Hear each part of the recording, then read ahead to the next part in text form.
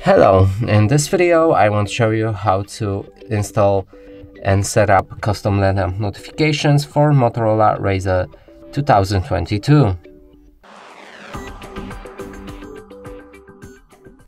And to do this we'll need to open up our Google Play Store. Right here find the app called NotifyBuddy.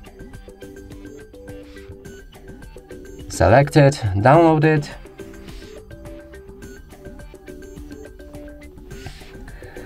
After installation process is complete, it should be ready to open. Right here we need to move to the next step and grant the app 3 permissions.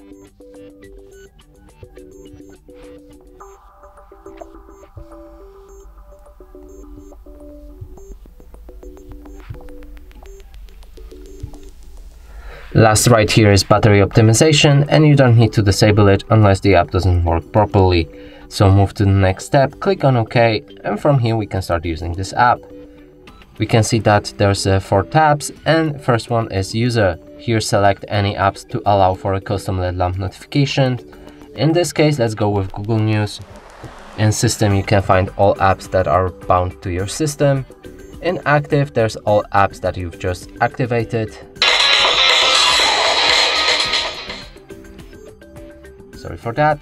And as you can see, the app does have ads, and yeah, that's the thing.